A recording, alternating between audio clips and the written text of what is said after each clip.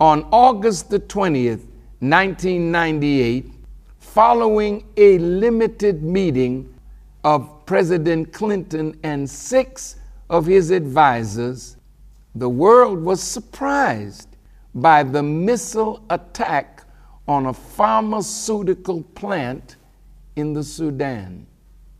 According to a September 1st, 1998 New York Times article by Tim Weiner and James Risen, the purpose of greater secrecy of the small group was to prevent leaks.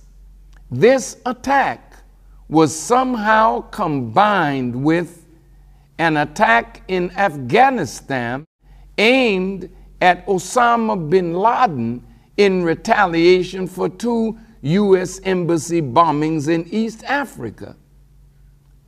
They said that Osama bin Laden was then living in the Sudan. The article continued, however, that within days of the attack, some of the Clinton administration's explanations for destroying the factory in Sudan proved inaccurate. Many people inside and outside the United States government began to ask whether questionable intelligence had prompted the United States to blow up that pharmaceutical building. President Clinton came before the American people and said that in that building they were making weapons of mass destruction, when in fact they were doing the very thing that Brother Muammar Gaddafi was doing, making medicines and vaccines to heal the condition of African people. And of course, that would have interfered with the policy of our government to depopulate these countries. America seeks to destroy anyone who opposes her policies.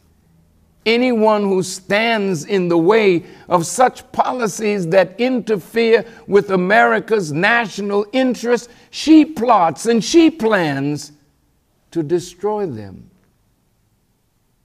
I respectfully ask our government, how can you say Bashar al-Assad is such a bad man because he's killing his own people, when we have a policy in place in our government that is killing not only third world people, but it is our foreign policy Secretary of State Kerry? What governments on the earth can trust us with vaccines, with food, with your saying that you have a desire to give them potable water, water that's fit or suitable for drinking? You say that you want to fight against malaria and the mosquitoes, and we are so trusting. We will not take what you give and examine it scientifically, though we have scientists that are qualified and capable to do that. The whole earth is in the valley of the shadow of death, and a pale horse that is in the book of Revelations, where it says death is the rider and hell follows behind that rider. That pale horse is hurting the earth and its people. In the book of Revelations, the 6th chapter, the 8th verse, it reads, quote, "And I looked, and behold, a pale horse. And his name that sat on him was Death, and hell followed with him. And power was given unto them over the 4th part of the earth to kill with sword and with hunger and with death and with the beasts of the earth." Close quote. Satan is transforming himself into some type of angel of light. saying he wants to help the world, while at the same time, Satan is a pathological liar and a psychopath of the worst kind who can never admit his own fault and kills without any conscience or thought of mercy, only what Satan deems is good for himself.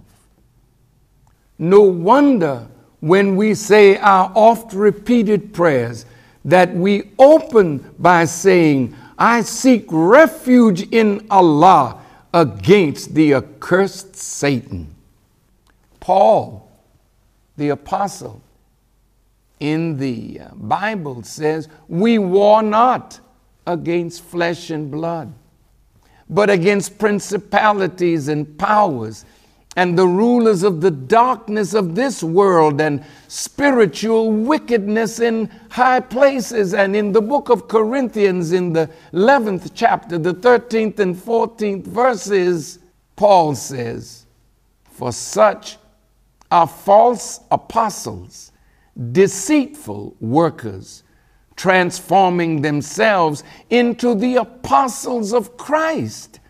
And no marvel, for Satan himself is transformed into an angel of light. Well, who are these people? Spiritual wickedness that is in high places.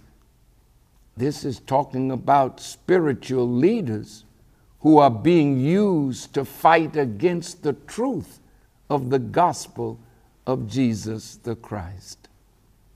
Last week, we talked about a Mr. Holdren, the new czar of science and technology under President Obama.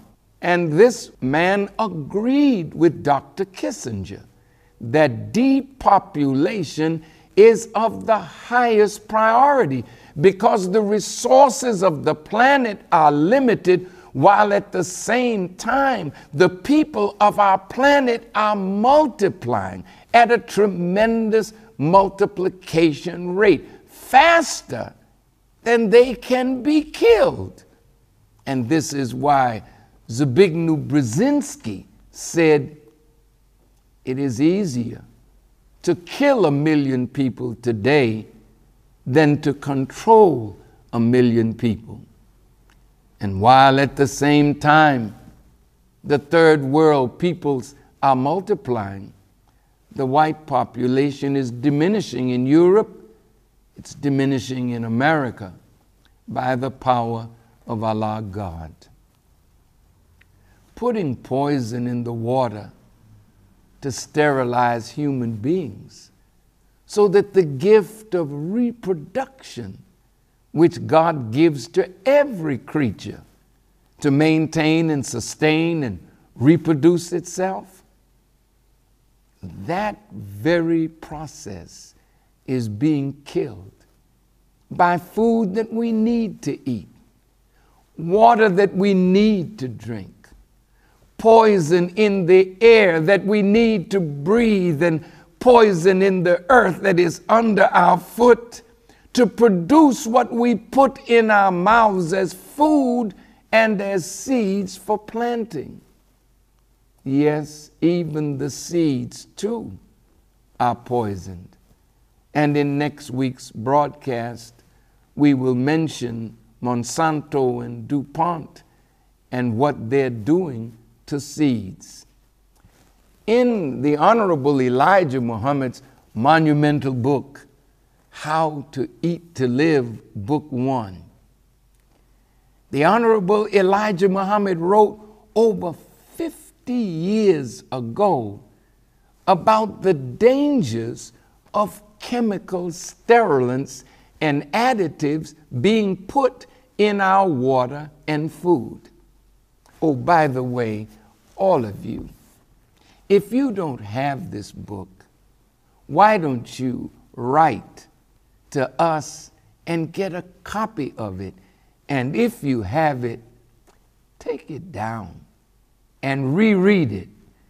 And when we get into this book on how to eat to live, we will bring you the new writings from the MGT and GCC class of the nation, which will show you not only what to eat, but how to cook it and the nutritional value of everything that you put in your mouth.